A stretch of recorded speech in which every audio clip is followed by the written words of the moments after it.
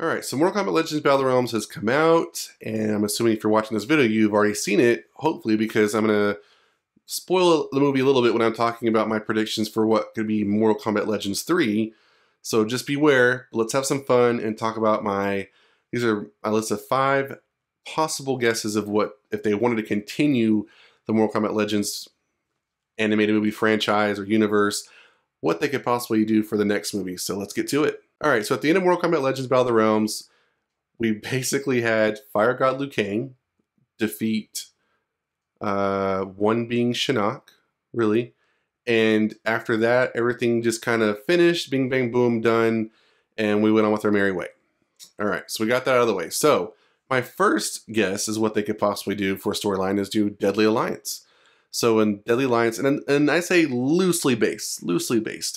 So Deadly Alliance, of course, has Quan Chi and Shang Tsung team up together. They, kind of take out Raiden and Liu Kang, and they have to battle Onaga and all that kind of stuff. So, and it goes with Deception and Armageddon and all that kind of good stuff. So that's kind of what it's about. And what's interesting in how it could work is in Mortal Kombat Legends Battle of the Realms, Shang Tsung does not die like I predicted.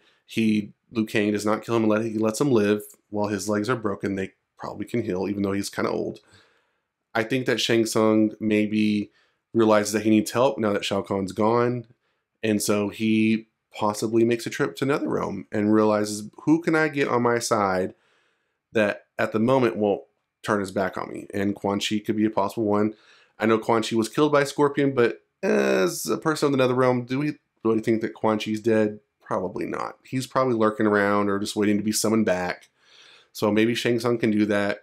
Teams up with Quan Chi, and they maybe get their revenge on Scorpion. Raiden is dead, unfortunately, but they get their revenge on Liu Kang.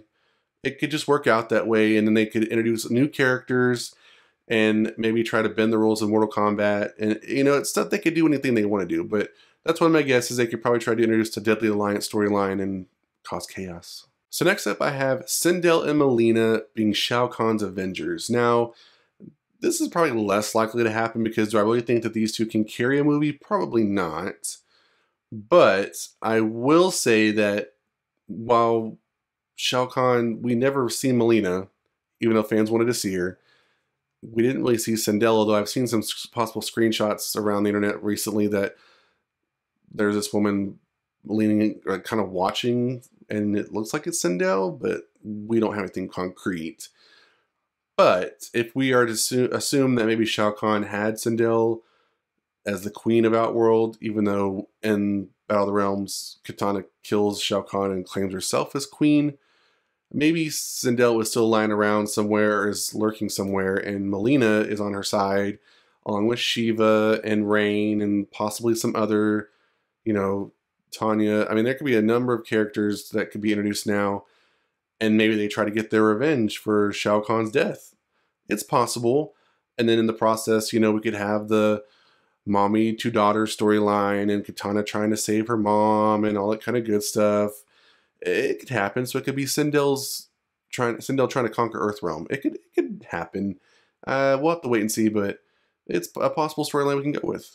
So that kind of leads me up to my next one, which is a Kotal Kahn Mortal Kombat X. So now that Shao Kahn is gone, there are going to be other forces of evil, I guess, that may not necessarily agree that Earthrealm and possibly Kitana should be in charge. So maybe Kotal Kahn could make an appearance and he try to overthrow Kitana and take over Outworld for himself.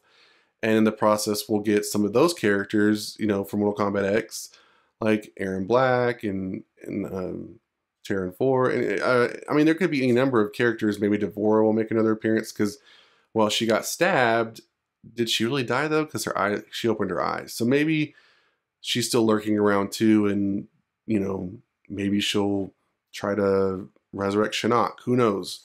It's always possible, and it could be a flash forward story. So maybe we could also have the introduction of the kids. So we could have Cassie Cage and Jackie Briggs, and maybe that could happen. Next up, let's talk about, since Fire God Liu Kang was in here, let's talk about Kronika. Maybe Kronika could be introduced now. And I know what you're thinking, no, Justin, don't introduce her. But think about some of the things that happened to lead up to Mortal Kombat 11 and why she got involved. And this movie, those things kind of happened again. It just wasn't Raiden. So Raiden, of course, gives up his powers as Thunder God and becomes mortal so he can participate in Mortal Kombat. And he dies. But Liu Kang basically becomes Fire God Liu Kang with the intervention of the Elder Gods. He wins Mortal Kombat, and if I remember right, all that was supposed to happen was supposed to be the final Mortal Kombat tournament, and if Liu Kang won, that means that there'd be no other tournaments and the realms would be separated and everything would be hunky-dory. Where in there did it say that the Elder Gods were going to give him powers and make him godlike? I don't remember that happening. Did you hear that? I don't remember hearing that. So that means that there was intervention that maybe was not supposed to happen. They only intervened because Shinnok was able to resurrect the one being, consume his power, and become one being Shinnok. So Shinnok is also Kronika's son, right? So if Shinnok is dead at the hand of Liu Kang, but the only reason Liu Kang was able to kill him was because of the Elder Gods, you get where I'm going with this? Those are two reasons that she could possibly step in and intervene and maybe do a Kronika storyline of reversing what happens, resurrecting characters, and basically having Mortal Kombat 11 happen.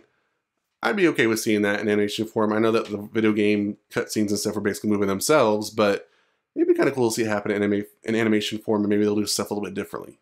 All right, and my final prediction for Mortal Kombat Legends 3 would be the Great Kung Lao as a Mortal Kombat prequel. Now, we know that Kung Lao, sad to say Kung Lao dies, Kung Lao does state that he is a descendant of the Great Kung Lao when he's about to battle Shao Kahn, and because he says that and introduces it, oh, and we also get a flashback with Shang Tsung battling what I'm pretty sure is the Great Kung Lao and killing him.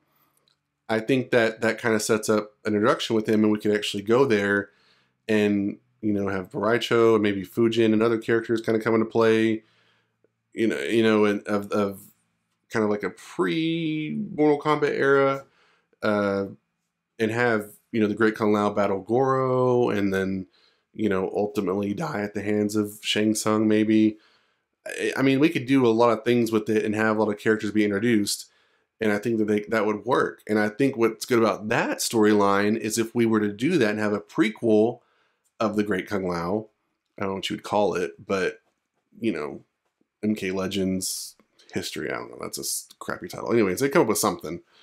Because if we go with that one, that'd get fans prepared for Mortal Kombat 12, because as we know, NetherRealm Studios is possibly prioritizing Mortal Kombat 12 over Injustice and any of their projects because they're fearful that they might be sold off and they might, have a hard time getting licensing with Warner Brothers characters that aren't their own. So if they were to do that and we continue with Mortal Kombat 11 with what Fire God Liu Kang, went back in time and saw the Great Kung Lao, we could do that in an animation form first and get fans prepared, because it's kind of an unfamiliar storyline, and it doesn't have to be exactly like what they'll do in the video game, but just enough to get fans prepared with characters and stuff like that and say, oh yeah, I saw that in the movie and now I see it in the video game and I want to play as him. Marketing right there. That'd be good stuff right there. So those are my predictions for Mortal Kombat Legends 3.